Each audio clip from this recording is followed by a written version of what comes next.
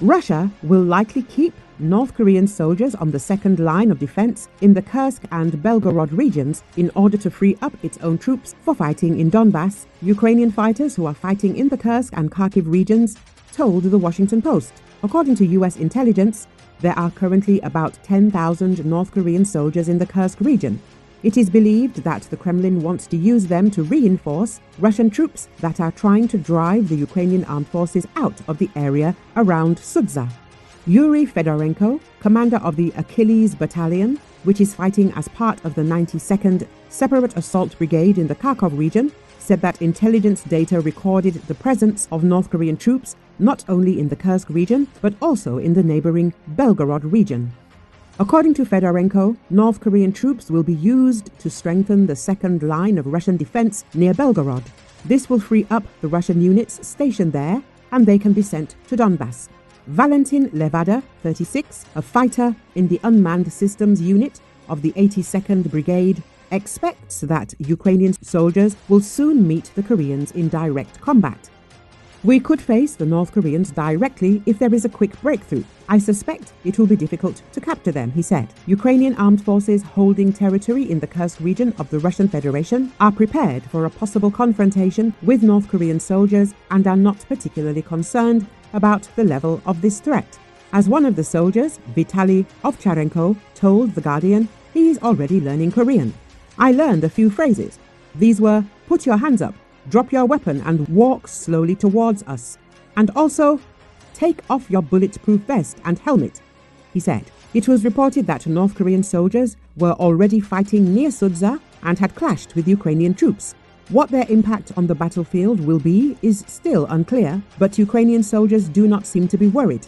The Guardian notes, "We don't know how Moscow will train them or communicate with them. They could be fanatical professionals with totalitarian souls, or inexperienced guys from another continent. In any case, we are prepared for the threat. They will simply die uselessly," Ovcharenko says. According to The Guardian, Ukrainian servicemen in Russia joke that whoever captures the first North Korean prisoner of war will be rewarded with a case of champagne. "In fact, we will hand over the North Koreans to the competent authorities," says Ovcharenko.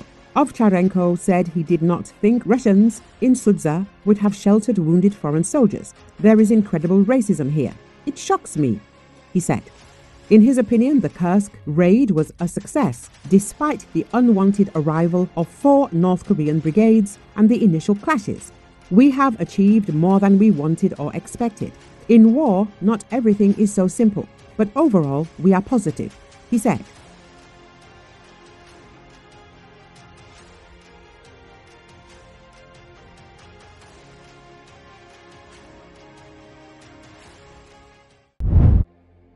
A woman was taken to the hospital after getting caught between the crossfires of an apparent road rage shooting incident near a Philadelphia college. Footage shows what appears to be a firearm on the street as police rope off the crime scene.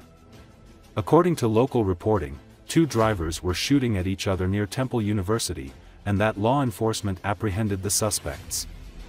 The police said the woman was in one of the suspects' passenger seats when the incident happened.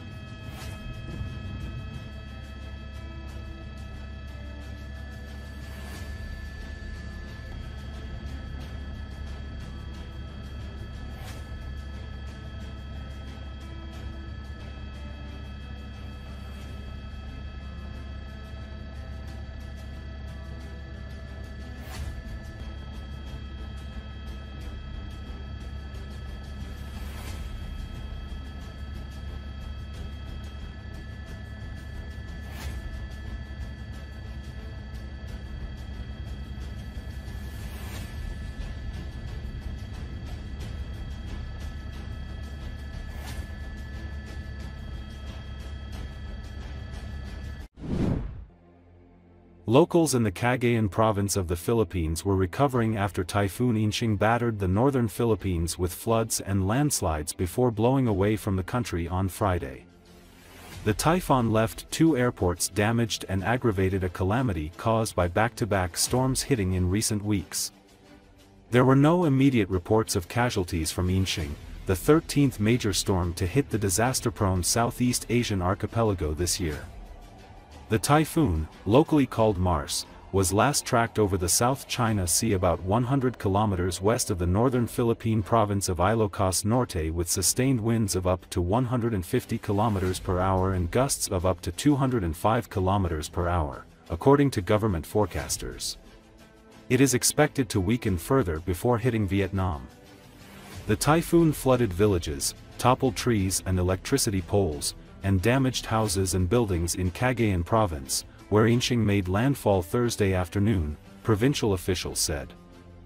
More than 40,000 villagers were evacuated to safer ground in the province. The new damage will complicate recovery efforts from 2 powerful storms that lashed the northern region in recent weeks. Tropical storm Trami and Typhoon Kongray left at least 151 people dead in the Philippines and affected nearly 9 million others, mostly in the northern and central provinces. More than 14 billion pesos in rice, corn and other crops and infrastructure were damaged. In the hardest-hit province of Batangas, south of Manila, at least 61 people died in floods and landslides. More than 630,000 people were still displaced due to Trami and Kongray as of Thursday, officials said, including 172,000 who remained in emergency shelters as Inching blew across the country's mountainous north.